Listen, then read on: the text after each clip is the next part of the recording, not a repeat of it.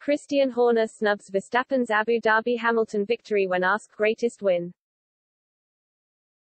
Christian Horner has snubbed Max Verstappen's remarkable 2021 World Championship triumph in favor of Sebastian Vettel's victory in 2010 as the Red Bull team principal's favorite moment in Formula One. Vettel sensationally overcame Fernando Alonso 12 years ago to win the first of his 4 world titles.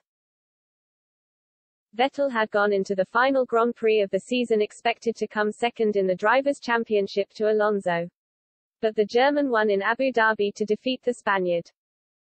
And Horner believes it is Red Bull's greatest moment in the sport. He ranks Vettel's victory over Verstappen's win last year. Verstappen controversially raced away from Lewis Hamilton following a contentious Michael Masi decision.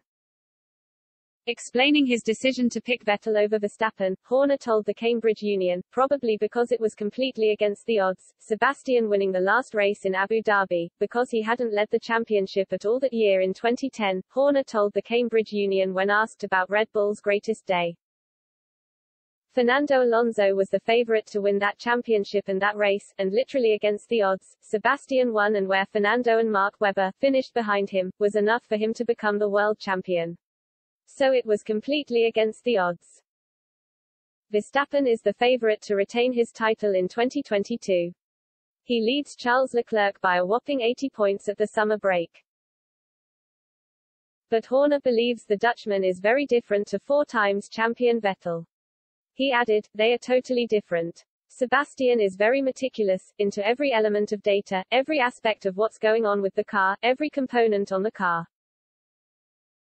He often would be the last to leave the circuit, and his debriefs, it would take him half an hour just to explain the formation lap, let alone the race.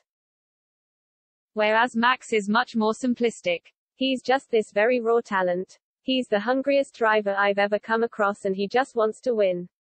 He'll give you very straightforward feedback, is very straightforward to his race engineer.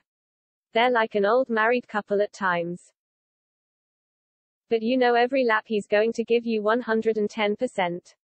And he demands the same from the team. So, they are very different personalities, very different characters.